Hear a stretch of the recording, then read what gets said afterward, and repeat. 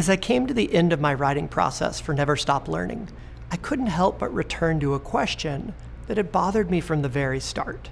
If I'm such an expert on learning, why do I still struggle with it? How do I still fail to learn and often make many of the mistakes that I write about? And the more I thought about it, I've come to appreciate that learning is a little bit like when I lived in Florida. And together with my wife, we tried our hands at gardening. As we built out our garden, it thrived. Whatever we planted grew beautifully. We were convinced that we had great green thumbs. And this is the good news. Learning's like trying to cultivate plants in an easy climate with lots of sun and rain. When we focus our attention on it, we too can thrive. However, there's another side to it. You see, as we got busy, we took our attention away from the garden. We had other things we needed to do.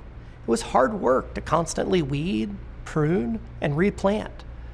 And as our attention waned, the garden turned into a tangled mess.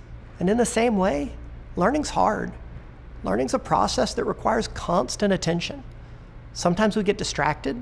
Sometimes our world gets rocked by new challenges. Sometimes our needs change. Sometimes we change.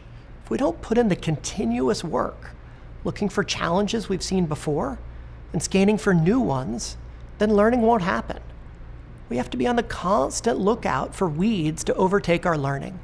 So my hope is that this video series is not something that you watch once and then relegate to a corner of your mind. I hope that you take these tools and strategies with you as you continue your learning journey, because the truth is, it won't be easy. Real, meaningful learning never is, but it's worth it. And it's the best path I know to a rewarding career and a fulfilling life. Best of luck, and never stop learning.